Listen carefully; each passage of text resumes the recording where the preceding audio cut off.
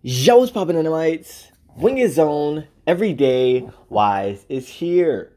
Welcome to Herovation, and today I'll be discussing the secret origins of Inko Midoriya and why Deku and Shigaraki are actually cousins.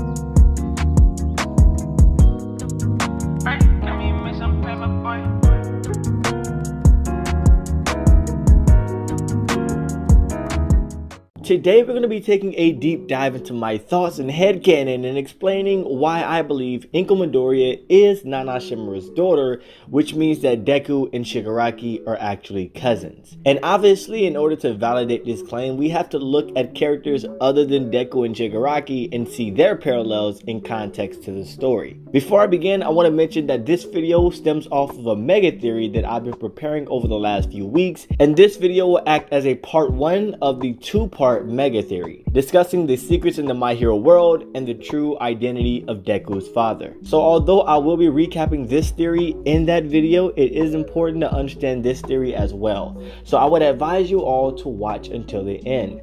Also, in my last big theory video on why Deku did not lose One for All to Bakugo, it was mentioned in the comments that I was too vague in my explanation. So to prevent any of that, in this theory, I'm going to be as thorough as possible, so please be ready for a very intricate explanation.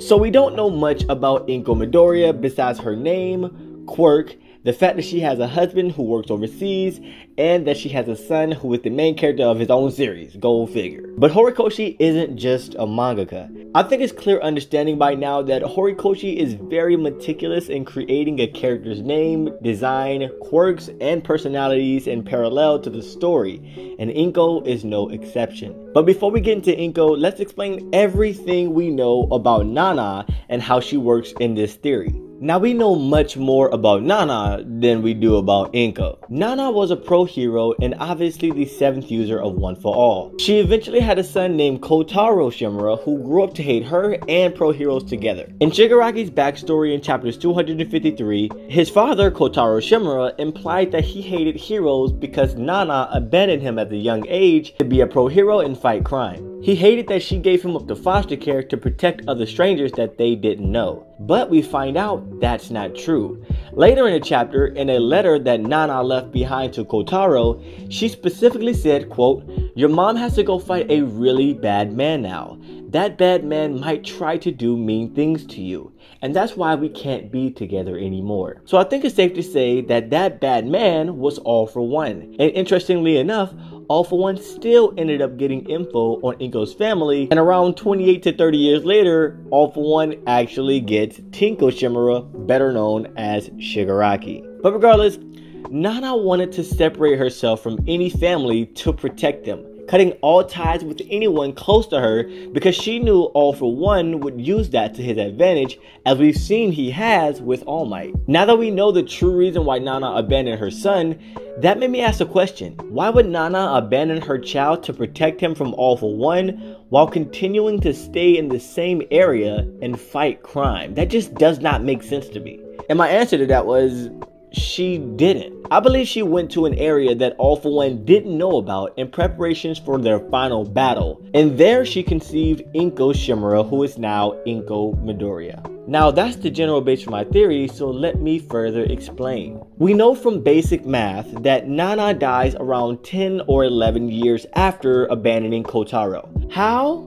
Well, one, because in the letter she left Kotaro, she says, "I hope you live a life full of smiles and joy knowing your mom is over you in heaven," implying she knows All For One would eventually kill her. And 2, because we know that Kotaro in his first appearance in the story is 32, and Shigaraki is 5. Shigaraki is now 20, which would make Kotaro 47. Well, comparing the age difference based on Endeavor being a first year and All Might being a 3rd year at UA, Endeavor is 46, which would make All Might 49. Don't judge me, I put a lot of effort into this theory. Okay, so we know that All Might was 18 when Nana lost to All For One, and being 2 years of a difference from Kotaro would be 16. Well, Kotaro in his flashbacks looked both like Deku and Shigaraki when they were about 4 or 5, so I'll also say he's about 4 or 5, which is 11 years before Nana's death. You may think, well, the letter implies that she was going to fight All For One right after giving up Kotaro. But Nana's final battle didn't happen right after the letter, because that would mean that All Might would be 17 at that time. Inko is currently 42, meaning she's 7 years younger than All Might and 10 years older than Kotaro. Well, Inko had Deku at 16 years old when she was 26. However, Shigaraki is 4 years older than Deku. So unless Kotaro in his flashback was 11 and doing his thing, it's proven that Nana died around 11 years after abandoning Kotaro. Now, why does all this matter? Because I need to first prove that in that time, Nana had to be training and getting strong enough to eventually lose to All For One, but she couldn't do it in Japan. And I have reason to believe that Nana and Gran Torino as well, her side dude, both went to America or another country, but I'm pretty sure it's America, which is where she conceived Inko Shimura. Now don't kill me just yet, wait to the end because I'm almost done with Nana and then I'll get to Inko. So I know you may ask, where does America come into this and why do you even think Nana had to leave? Great questions that I hoped you thought about. After Nana Shimura's death, All Might was training with Gran Torino.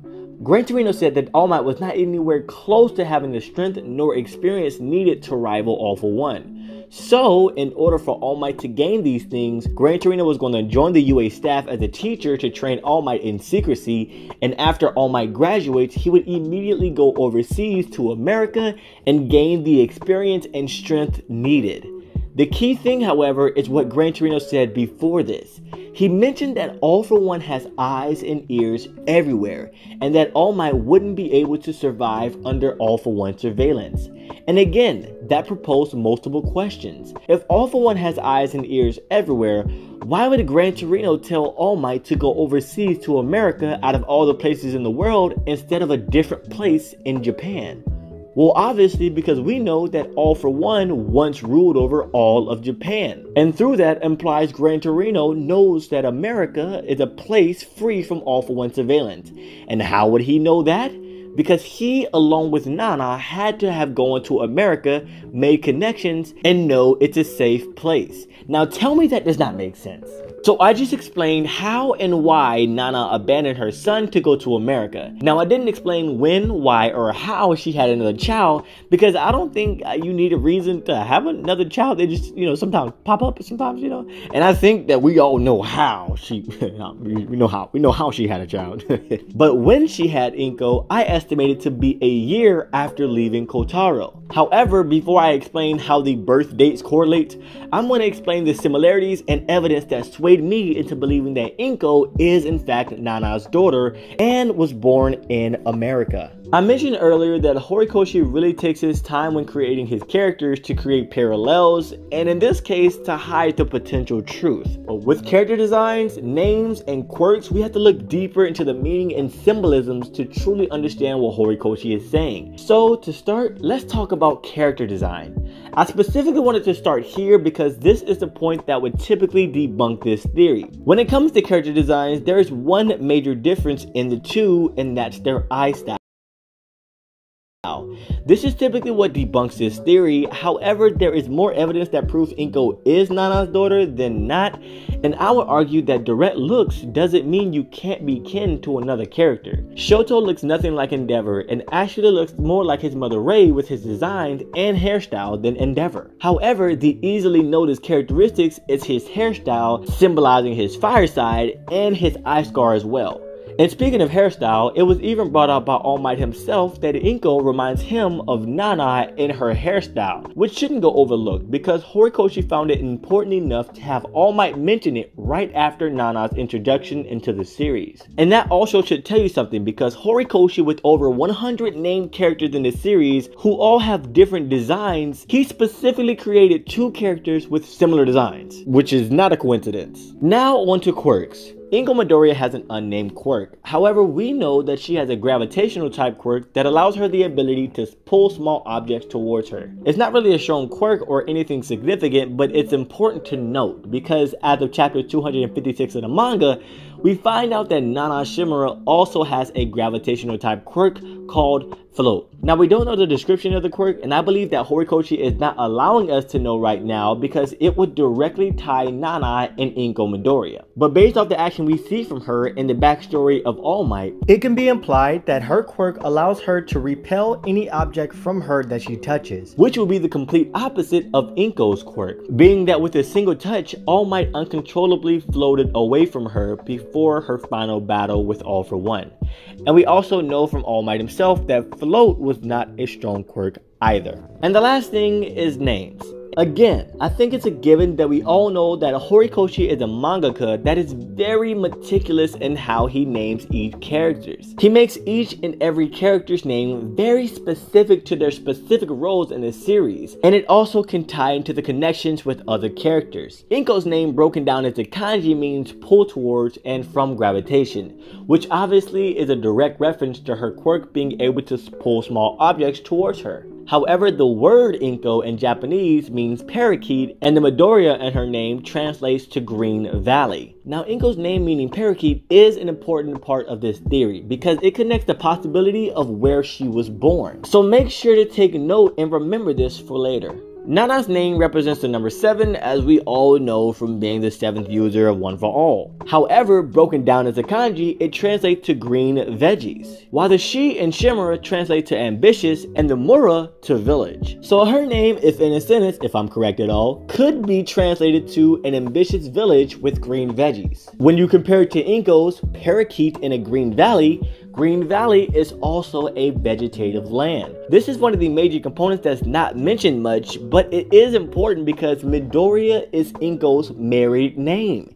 And Horikoshi made an effort to specifically connect the idea of green and vegetation in both Deku and Shigaraki's last name, even through marriage. So you have similar designs, similar quirks, and connected names that points into the connection between Inko and Nana Shimura. But let's continue. I mentioned earlier that Horikoshi makes each and every character's names very specific to their roles in the series, and it also can tie into the connection of other characters. So with Inko, her role in the series ties perfectly with her name. I told you all to remember the meaning of Inko's name earlier.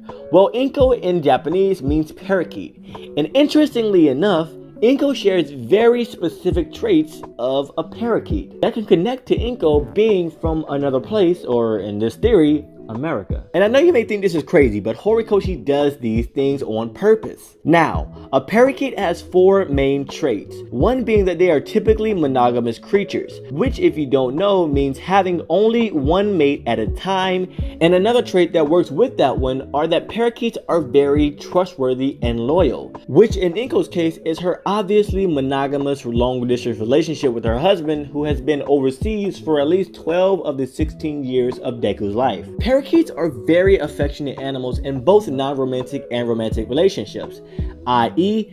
Inko's high affection for her son Deku. And the most interesting traits parakeets have are their excellent communication skills.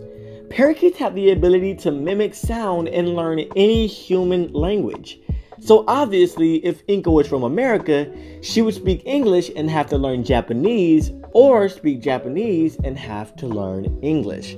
Regardless, I don't think it's a coincidence that Horikoshi gave Inko a name that involves characteristics and traits she expressed openly that could be miraculously tied to someone who may be a foreigner to Japan in the My Hero series. And that would also cue a potential answer to the overseas work and relationship from Inko Midoriya's husband. So you may be asking, well, how does this Inko headcanon even fit into the story? And I'm here to say, oh, it does. It really does. Now, this overview on how I picture each event ties into the idea of parallel lives that Horikoshi has been expressing through Deku and Shigaraki. Nana Shimura, whose name symbolizes the number 7, which represents being the 7th user of One for All, had 2 children 5 years apart, both in the 7th month in the year, July. Their birthdays are 9 days apart, which I found interesting because Deku is the 9th user of One for All, but that could be nothing. It's just something that I found intriguing. The first child grew up hating his mother for abandoning him, even though Nana's reasoning was for All For One to not track down her family and take advantage of them. Nana needed to completely erase the idea of having a family in Japan and start new,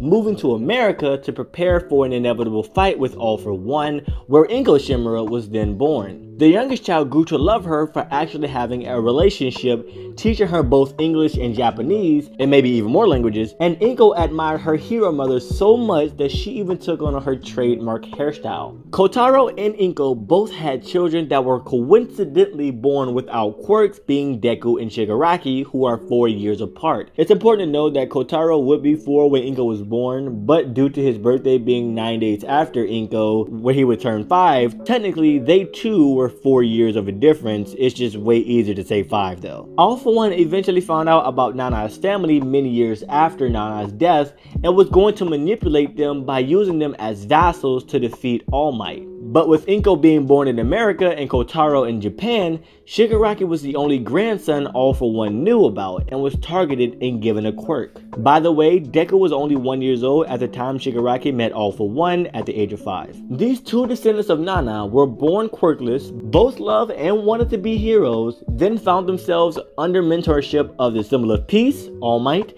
and the symbol of evil, All For One.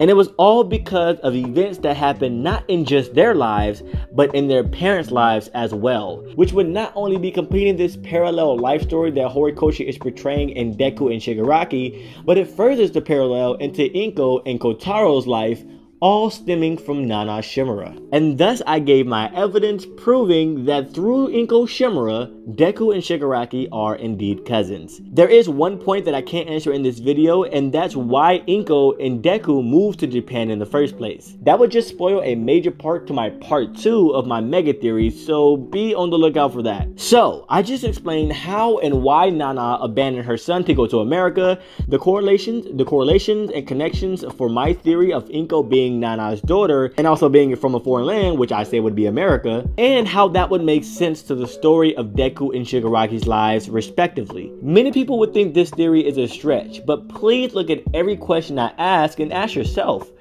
why would Horikoshi add this to the story? And does it even make sense to the story? And if you say just cuz, then I guess you may be right, but I enjoy letting my mind connect everything that it wants. This is just a theory that I wholeheartedly believe, and I had fun explaining my thoughts on the origin of Inko Midoriya and how Deku and Shigaraki could be or is in fact cousins. But that all about does it for my theory. I hope you all enjoyed this video, and if you did, definitely smash that like button and sub for dubs to join the Animites on this amazing journey. Let me know in the comment section what you think about this idea. Was I spot on or did I miss any key points? If you would like to discuss